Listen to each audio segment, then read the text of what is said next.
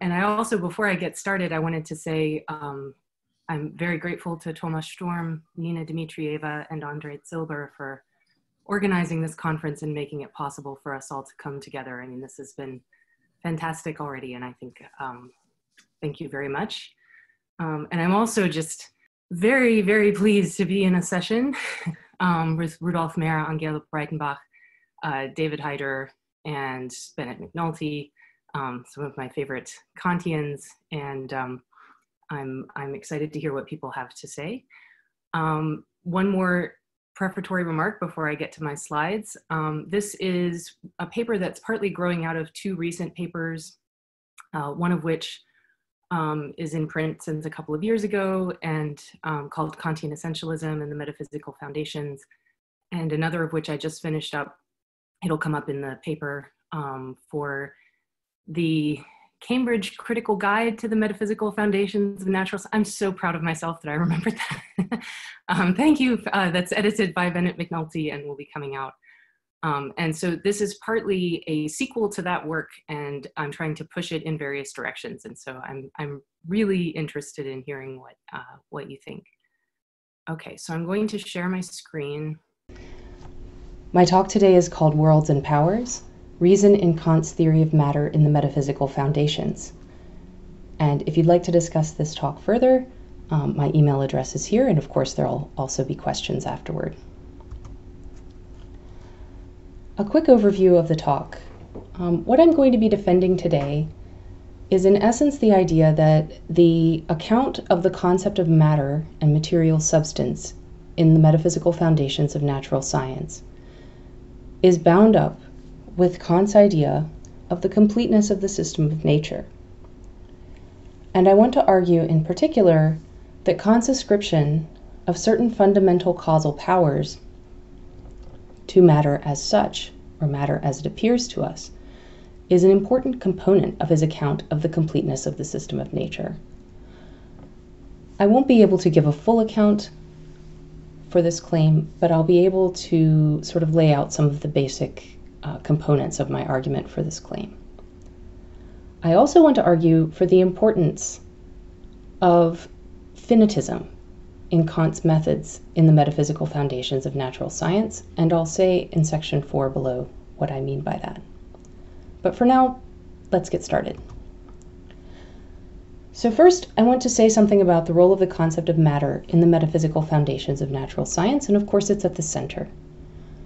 Matter is a liminal concept. It occupies a boundary between essentially, or what Kant calls intrinsically empirical concepts, and pure or a priori concepts. Matter does have a priori determinations with respect to space and time, for instance, but it's also a concept that we only know about, according to Kant, because of empirical observation. So I want to begin with a passage that's very fundamental to my understanding of Kant's account in the metaphysical foundations. Here, Kant argues that the doctrine of body can only become a natural science if we can apply mathematics to that doctrine. And Kant argues, and this is very much in the spirit of this conference, that in order to do so, in order to apply mathematics here, we have to give principles for construction of the concepts that belong to the possibility of matter in general. And here he says, what I've already alluded to, that a complete analysis of the concept of matter in general will be the basis of his account. And this, Kant says, is a task for pure or non-empirical philosophy. But for this purpose, pure philosophy doesn't make use of any particular experiences, but only what it finds in the isolated concept itself. But then Kant notes in parenthesis that this concept is intrinsically empirical. So you see what I mean by saying that the concept of matter is a liminal concept for Kant. It occupies this space in between empirical and pure.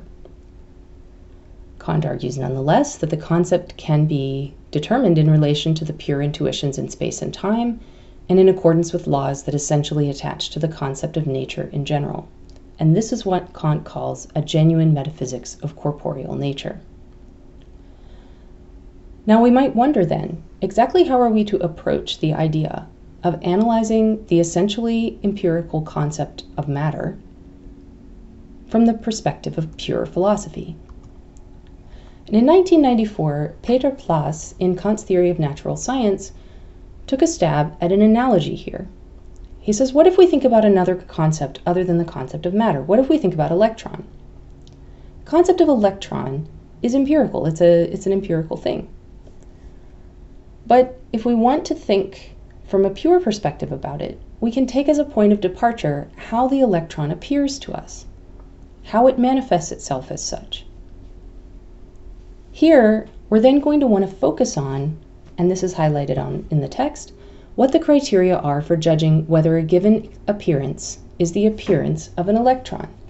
Now note, this is going to become important, the relationship between a priori, we might say, rules or criteria for judging whether something falls into or out of a particular category or concept,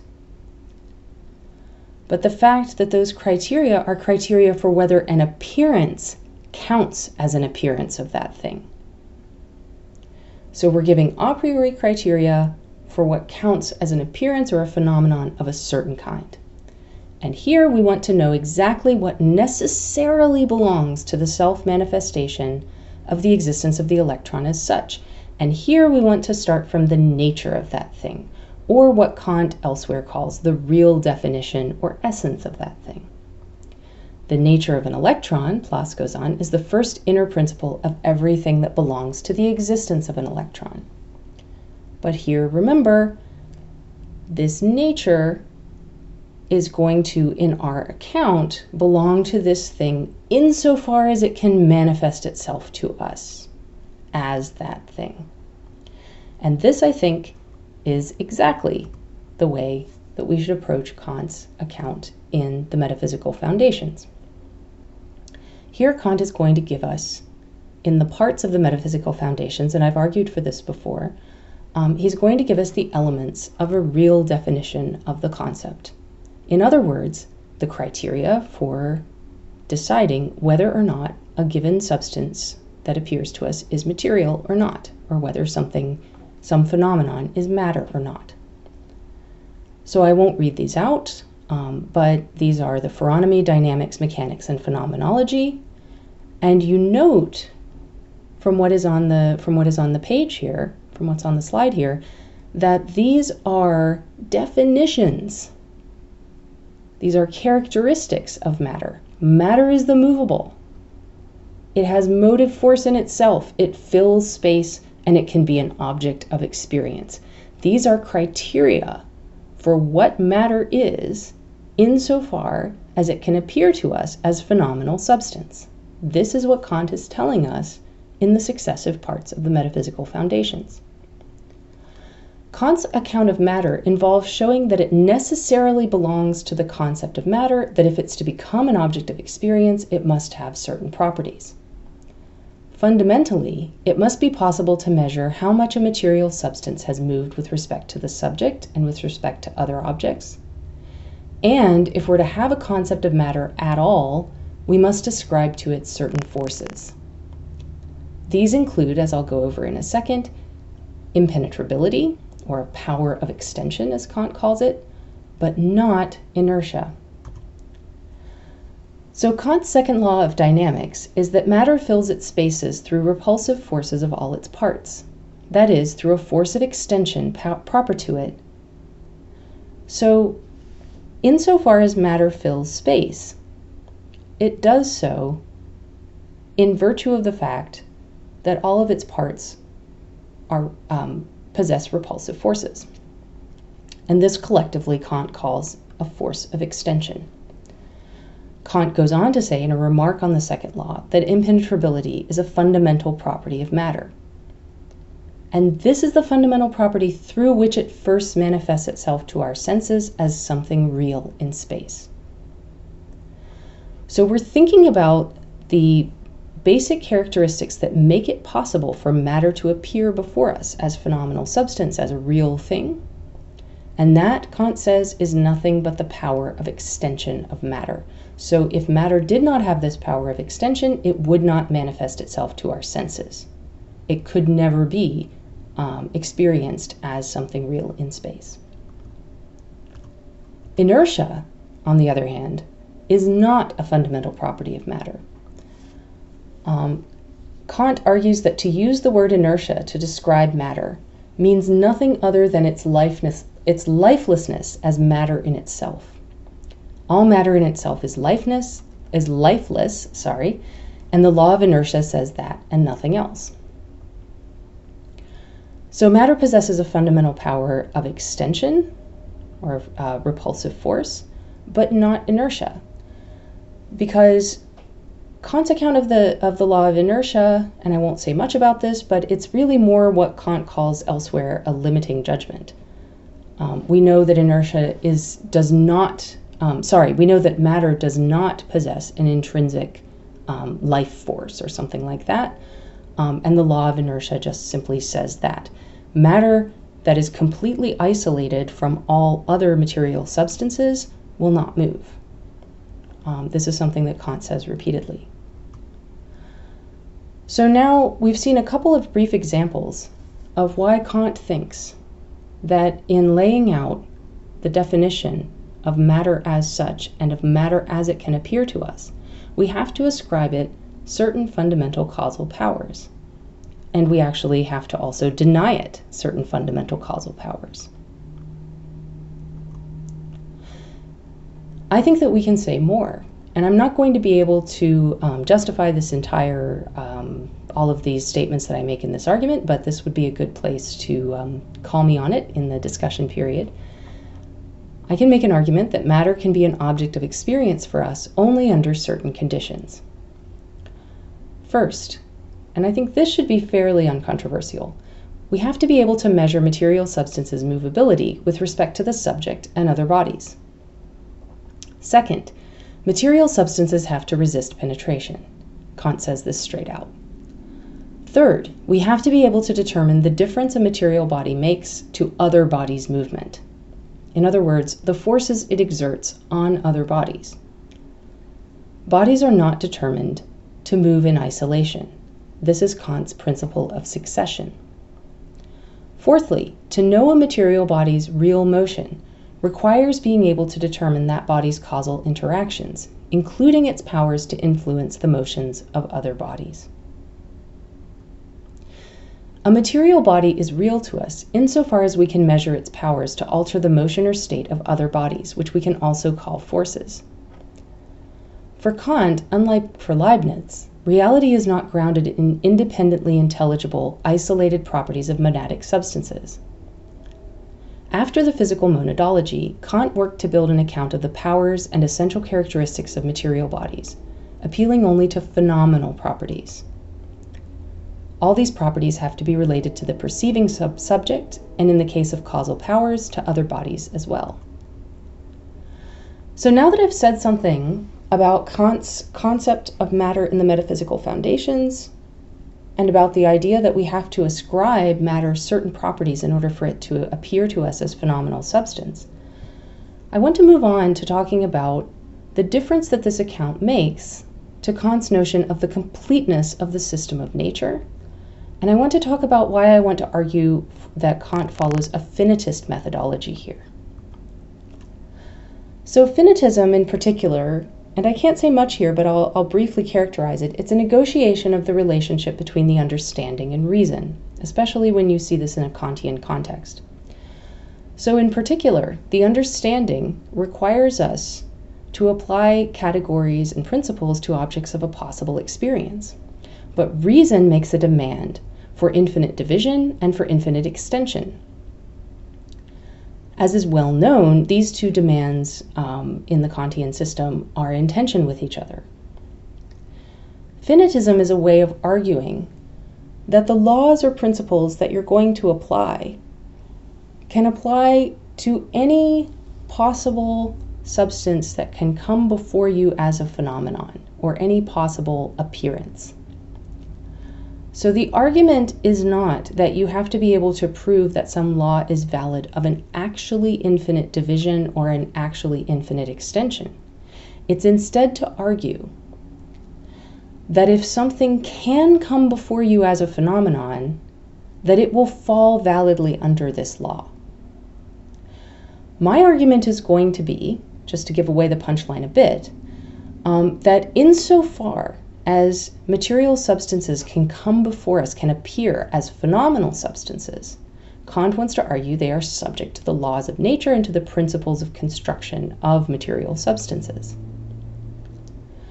I want to argue that this is a kind of finitist reasoning, because the argument will be that matter in and of itself must be characterized as a phenomenal substance, as something that appears to us as part of what it is, the essence or nature of that thing. And that therefore, if it's true that material substances are phenomenal substances, then the laws and principles that we want to apply to them must hold, because those laws are valid of all substances that are phenomenal, right, that can appear to us. Now, this isn't the only account that's available. One way to analyze how Kant moves from the first critique to the metaphysical foundations is to say that he shows how matter, as an empirical concept, can be determined a priori with respect to the categories as pure concepts of the understanding. And in particular, how the properties and behavior of matter can be derived from even more general a priori laws of nature. So in this case, the metaphysical foundations is about application or derivation of general a priori principles, laws, or categories to a particular empirical concept and its determinations. This is known as the derivation account, and it's mostly associated with Michael Friedman. So Angela Breitenbach in 2018 glosses the derivation account in this way. For genuine knowledge of particular laws, like the laws of matter, we have to derive these from the a priori laws of nature together with the relevant empirical content. So the idea is that the basis of this derivation is the validity of the a priori general laws of nature, and we're just applying them to a particular case.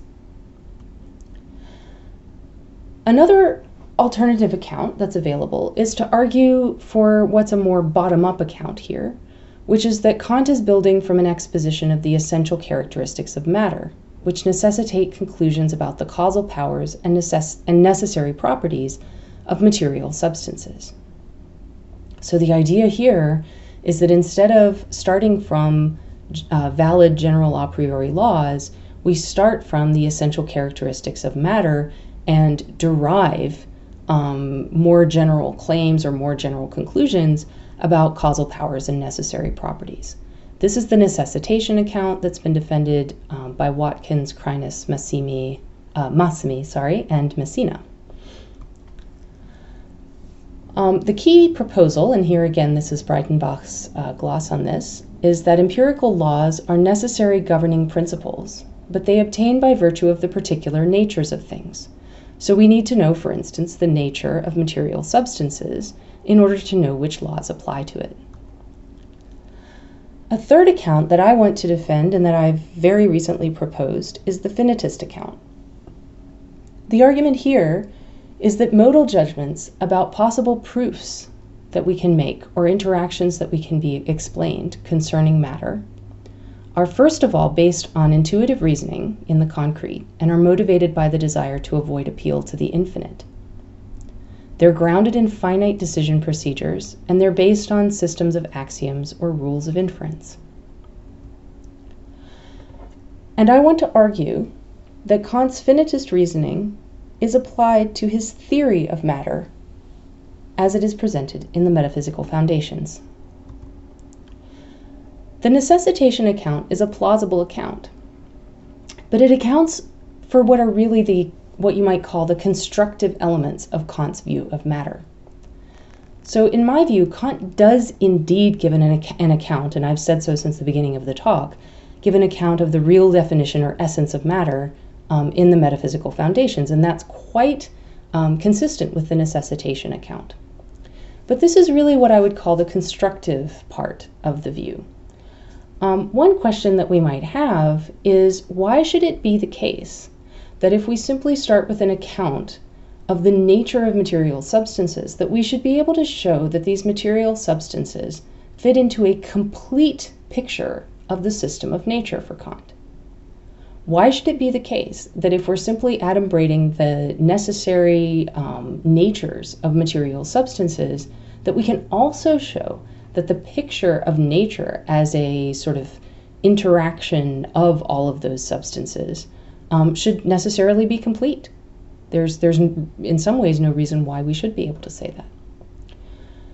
Now, recently, Huaping Lu Adler has argued that proofs of logical completeness for Kant require a priori reflection on our concepts and principles. Completeness of the system of nature, I will argue, and I think others have argued as well, involves showing that any material substance that appears to us can be determined with respect to a priori concepts, principles, and laws.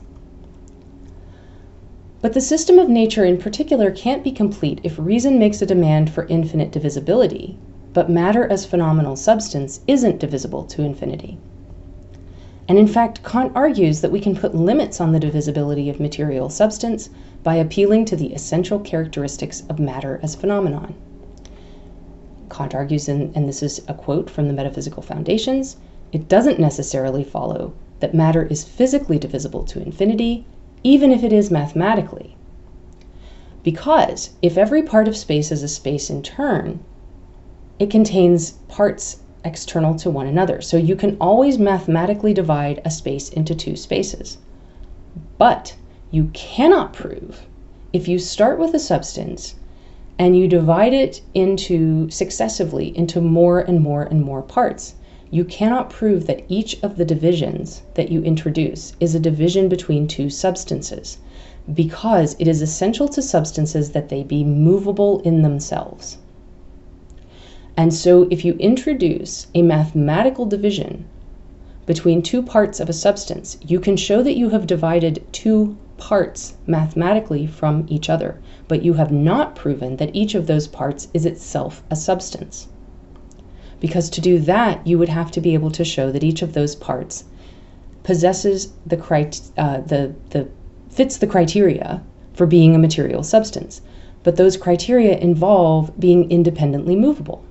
Simply by introducing a mathematical division, you haven't proven that. And so you can't show that mathematical divisibility of a substance implies its physical divisibility. Not every demand that reason can make will be applicable to material substances. So reason, for instance, can make a demand for infinite divisibility, but it's not necessarily true that we can show that demand for mathematical divisibility will result in physical division.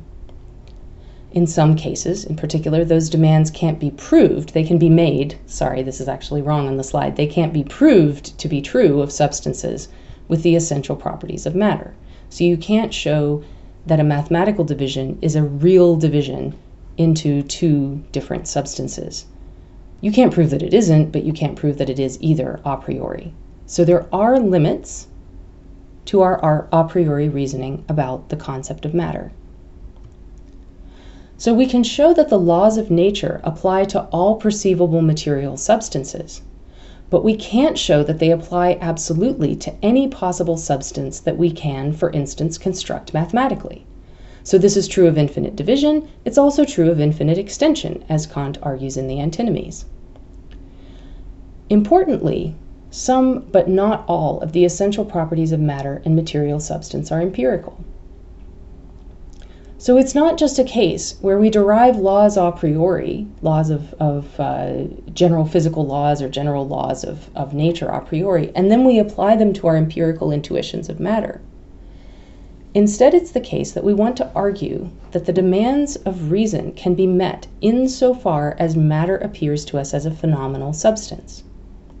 We know that that will be true, but we cannot show that those demands will be met absolutely or in any possible constructible case. That's the sense in which Kant's reasoning here is finitist. So what can we conclude? The causal powers of material substances belong to them essentially as what they are. In some cases, this is because they're only intelligible if they possess causal powers. And in some cases, it's because only if material substances possess certain powers will they appear to us as what they are. The world, as a system of nature, is intelligible to us only because it consists of phenomenal substances that can be determined with respect to a priori concepts and principles. But those substances can appear to us only because they possess essential properties, including possession of causal powers that ground interactions with other substances. Leibniz's substances contain the principles of their interactions with other substances intrinsically. Kant's substances are what Daniel Warren calls comparatively inner properties, essential properties that govern interactions with other substances and aren't absolutely independent or intrinsic. We can know material substances insofar as they appear to us and can be measured. That's true for two reasons. First, they meet the conditions for existence as phenomenal substances, and secondly, they can be synthesized as part of the system of nature, in virtue of their natures or real definitions. On a finitist account, the essential properties of substances work with the laws to build the system of nature.